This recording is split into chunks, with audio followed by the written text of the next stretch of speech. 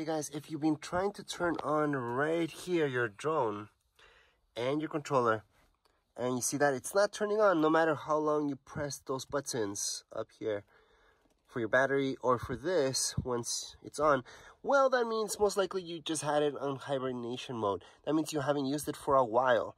So at this point in time, in order to wake it up from hibernation mode, just hook them up. So my controller was 100% battery. Don't really need to charge it, but in order to take it out of that hibernation mode, I need to charge it up. So all I did was just hook it up. And then right here, my DJI, same thing. I just put all the batteries to charge so they come out of hibernation mode. I'm just gonna have them there and then I can finally use it. So hopefully this will help you guys out. And yes, right after you guys charge them, just for a little bit, you don't have to fully charge them. They will come out of hibernation mode and you're ready to go. Anyways, as far as this video goes, we're all done. If you guys have any comments, questions, you guys can write down here in the comments area. Don't forget to subscribe and like. Thank you.